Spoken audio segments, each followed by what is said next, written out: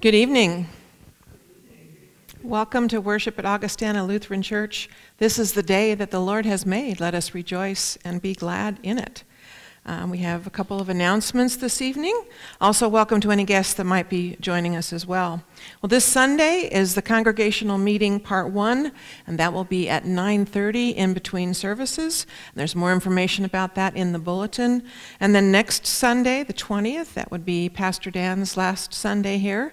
One service at 9:30, and then following that there will be a celebration, brunch, and program for Pastor Dan, and that'll begin approximately at 10:30.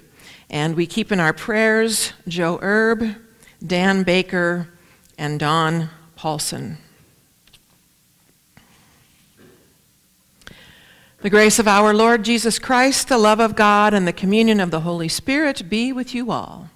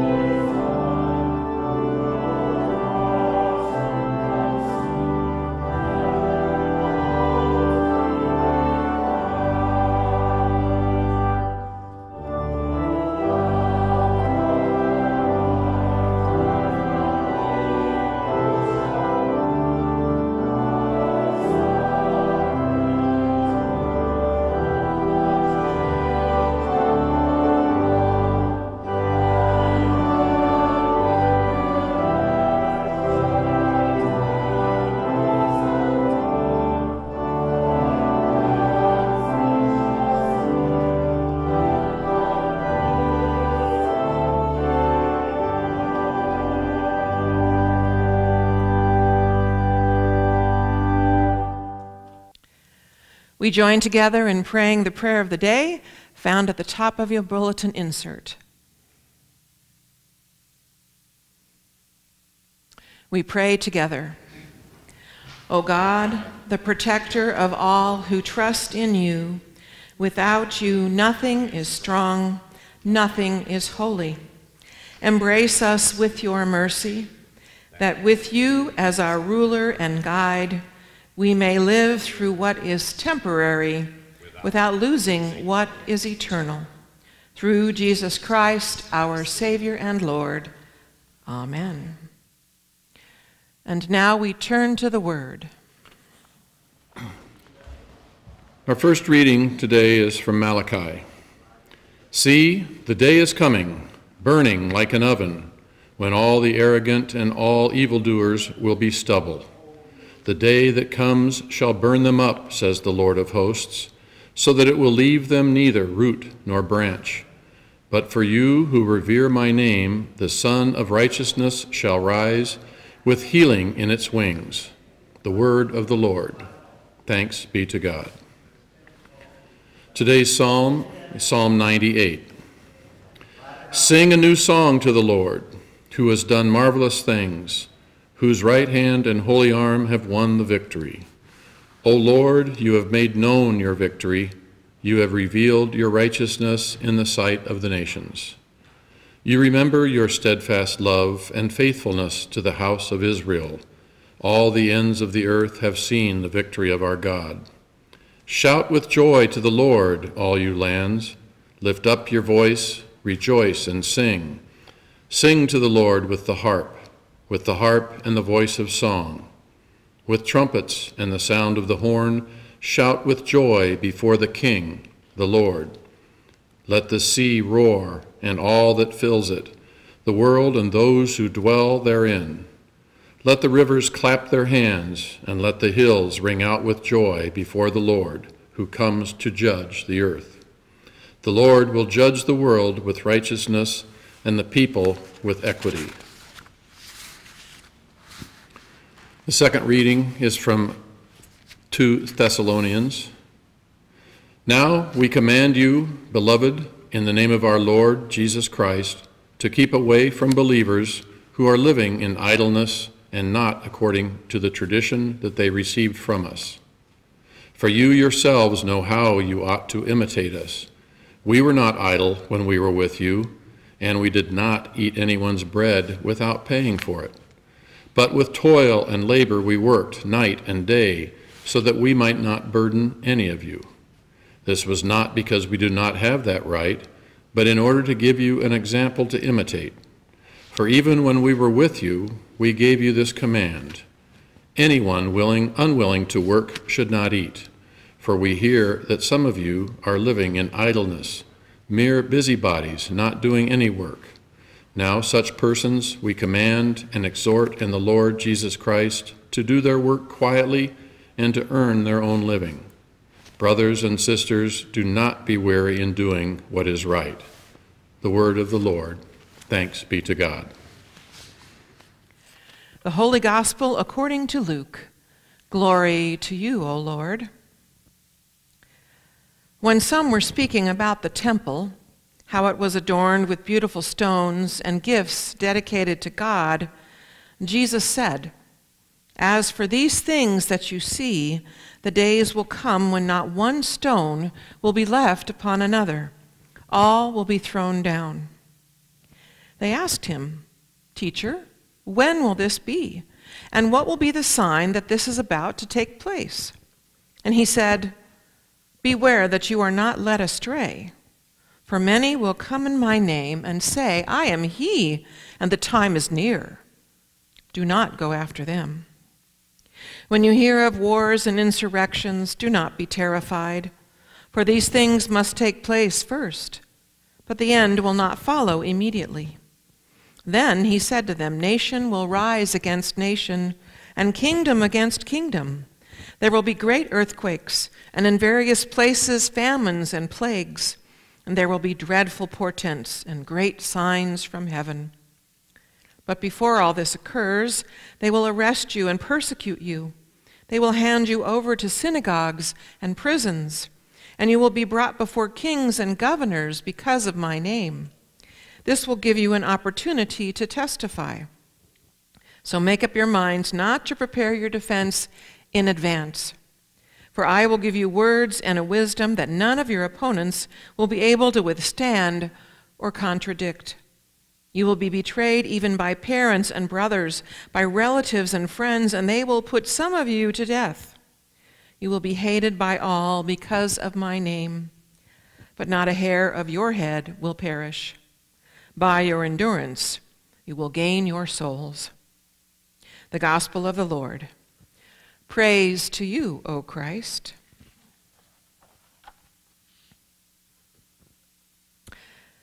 Is there anything good or hopeful in this reading?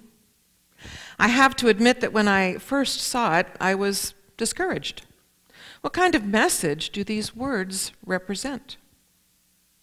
So in following with my usual routine, I try to, as preparing for a sermon, I try to read the lessons on Sunday afternoon or Monday. Then I read some commentaries, and then by Tuesday afternoon or Wednesday, I'm ready for inspiration to strike. I rely very heavily on the Holy Spirit to send me something, a spark, a faint glimmer of an idea, a phrase, or a seemingly unrelated thought that then actually seems to be relevant to the text. Well, guess what? It happened again in the most least likely space I can think of, during my water aerobics class at the Altoona campus. We were warming up, and someone in the class related their experience from the weekend about visiting a psychic. It was held at a restaurant bar, and tickets were sold for 5 minutes with the psychic. I forgot to ask how much the ticket cost. That would have been an interesting item to know. The woman from our exercise group got ticket number 44, and they were on ticket number 17 when she arrived. She ended up not staying for her turn with the psychic. Later on, someone told her that the final session happened around 10:30 that evening. Now, I'm not going to say anything one way or another about the idea of a psychic. I know that many times some psychics may know what to say based on careful observation of the person who wants the reading. But I also know that there are people who have unique abilities, and I don't want to make a judgment about how they would use their gift. What really struck me was that in our little town of Altoona, 50 people were interested enough to pay money to have 5 minutes with the person who was advertised as a psychic. What does that tell us about the state of our world today? Now, even if some of them were doing it on a lark, a bit of entertainment on a Friday night, that's still a lot of people who wanted to know about the future, about their own life, about a major decision, or where to find a long-lost relative, perhaps. I don't know what that conversation might look like, or what the person might be seeking. But for me, this speaks to the general sense of anxiety that is out there in the world today. Of course, we could say the same thing about the state of mind of the people in the time of Jesus as well. There was anxiety perhaps on a different level than what we experience. Imagine when the people saw something change in the sky, a comet or a shooting star, unusual weather. How would they react? Today, we know what is happening, or we can easily find the information to explain what had happened. But not so in the time of Jesus. Events in the heavens could not be explained. So people thought they could be omens, signs of bad things to come. Is the emperor sick? Are we soon to be attacked by an invading nation? Real news traveled very slowly, by messenger or word of mouth. It often arrived garbled or grossly exaggerated, so what began as the news that the emperor had a cold could morph into rumors of a fatal illness. Was the sighting of a shooting star an omen that an attack was imminent? Now, I'm sure these assumptions were based on previous experiences of cause and effect. It may have been a coincidence that soon after a meteor shower there was an attack by an enemy. But no one would think it had just happened by accident, since there were no other explanations at the time for the presence of strange objects in the sky. Well, they must be a sign. And then there is that startling proclamation by Jesus that the temple would be destroyed.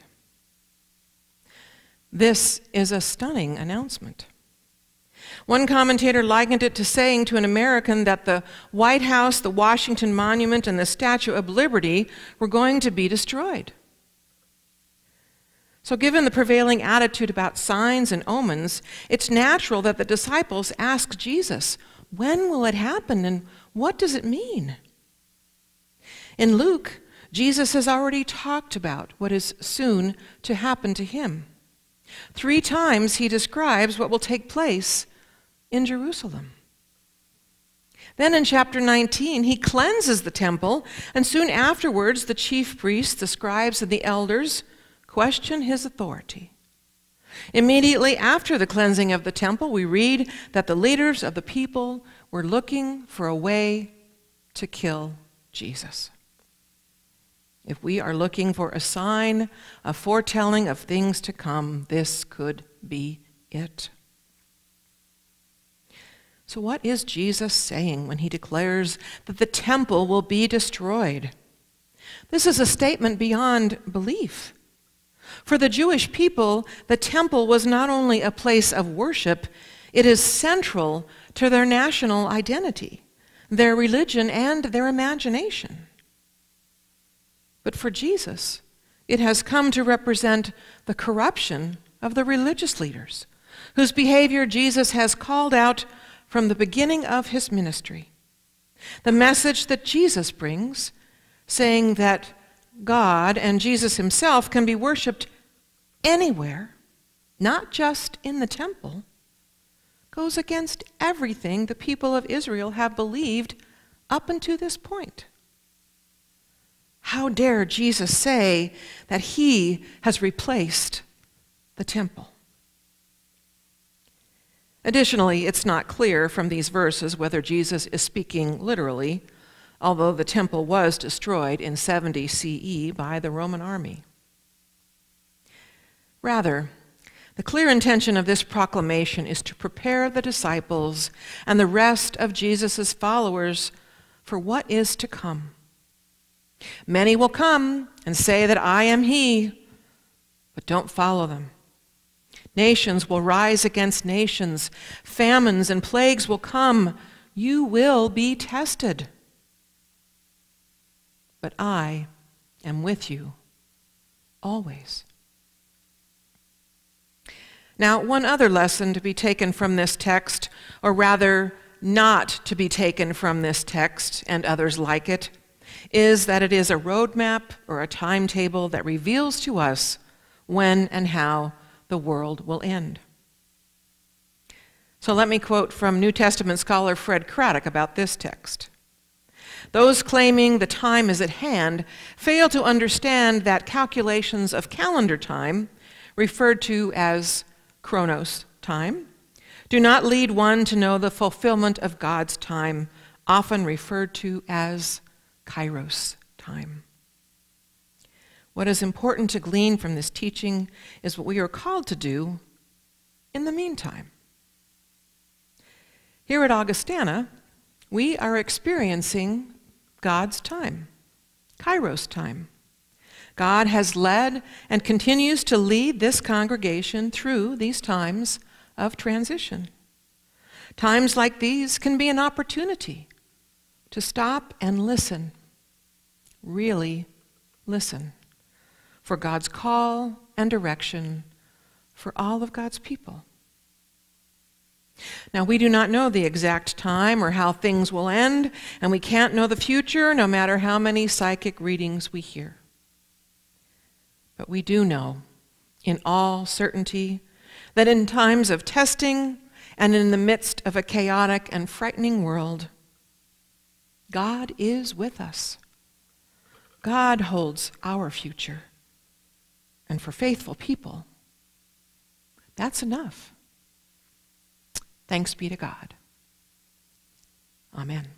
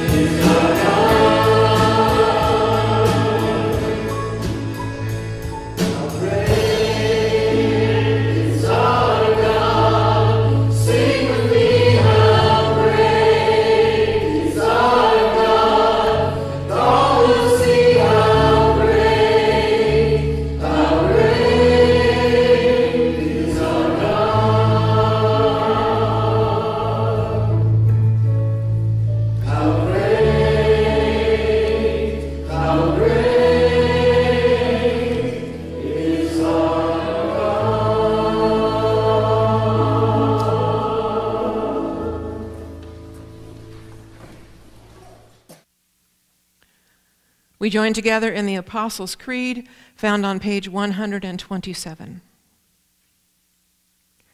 I believe in God, the Father Almighty, creator of heaven and earth. I believe in Jesus Christ, God's only Son, our Lord, who was conceived by the Holy Spirit, born of the Virgin Mary, suffered under Pontius Pilate, was crucified, died, and was buried. He descended to the dead. On the third day, he rose again. He ascended into heaven. He is seated at the right hand of the Father, and he will come to judge the living and the dead.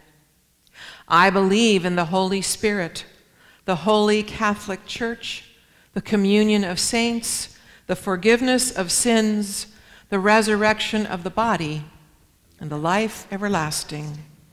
Amen. We now turn to the prayers of the people. The prayer response is, Lord, in your mercy, and you respond with, receive our prayer. United with your saints across time and place, we pray for our shared world. Reviving God, keep your church active in its mission and ministry. Encourage bishops, deacons, pastors, and lay leaders to risk boldly in their proclamation and fill them with wisdom and endurance for challenging times. Lord, in your mercy, receive our prayer. Renewing God, as the Northern Hemisphere prepares for winter, make us mindful of the ordered beauty of your creation. Teach us to treasure cycles of rest and a new life. Help us care for what you have made. Lord, in your mercy, receive our prayer.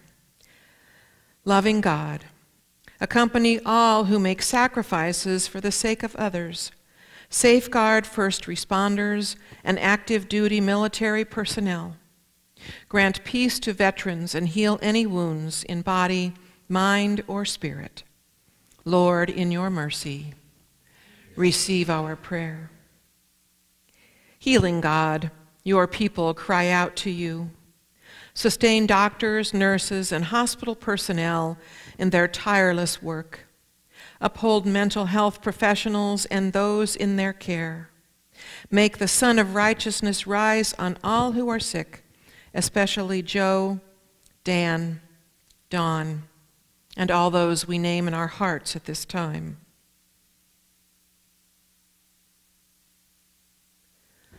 Lord, in your mercy, receive our prayer.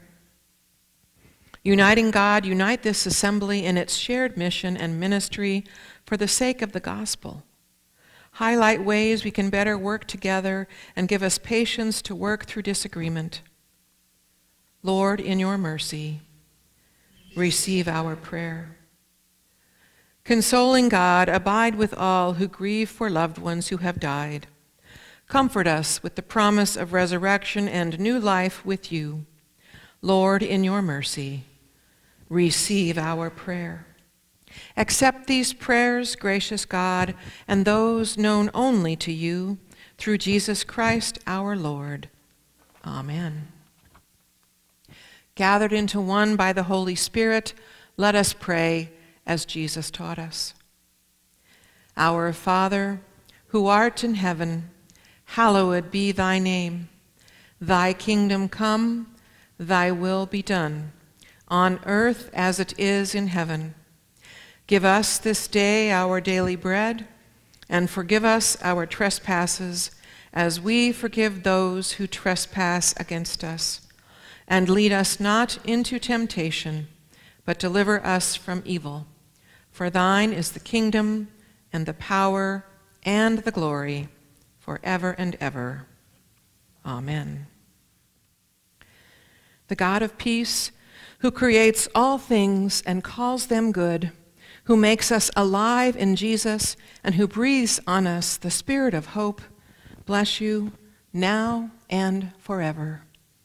Amen.